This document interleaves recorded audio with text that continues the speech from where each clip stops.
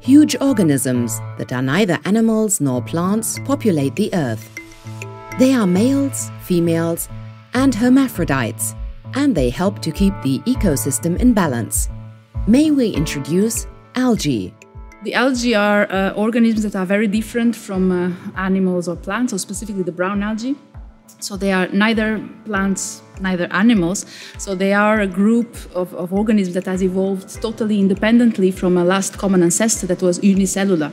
So many years ago, I started becoming interested in these organisms because no one really worked on them. And so we are interested in understanding how they reproduce, so how they make a male versus a female. Are there hermaphrodites? So we are studying all these processes of reproduction that are very important ecologically.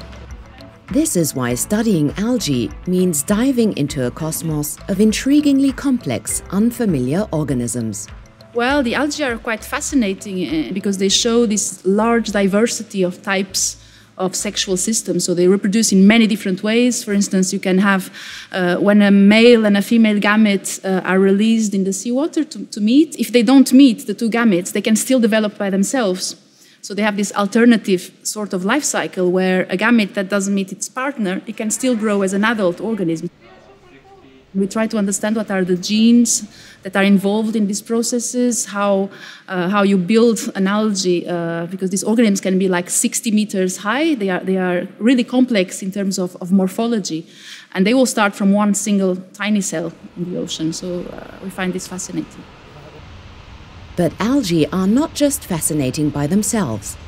Their role for our planet is vitally important.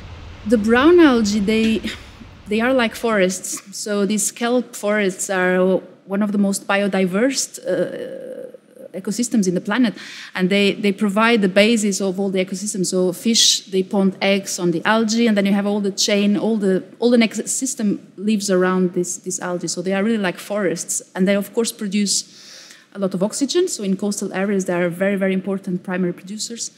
So we talk about carbon in the atmosphere and all these environmental problems that exist. And the algae are very important in this respect because they act as carbon sinks also. If you are a young researcher, it might be just the right moment for you to join the algae movement. We are quite broad, so we use a number of different approaches, genetic, genomic approaches, ecology, evolution, just to try to shed light into this group of organisms.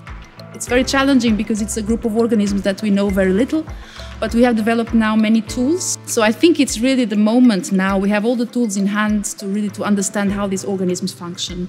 So I think it's out-of-the-box research.